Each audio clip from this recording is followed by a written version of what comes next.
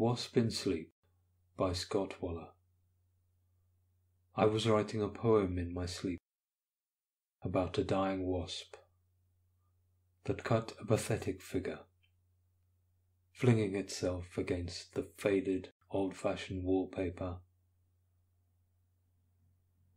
The black and yellow bands of its weirdly shifting torso meant something.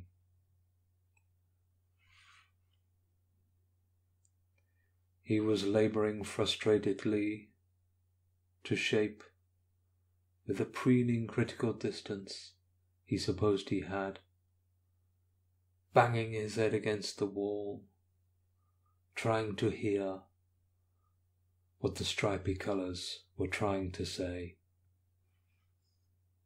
Not like a weak wasp, seeking to penetrate a wall to its dream of freedom,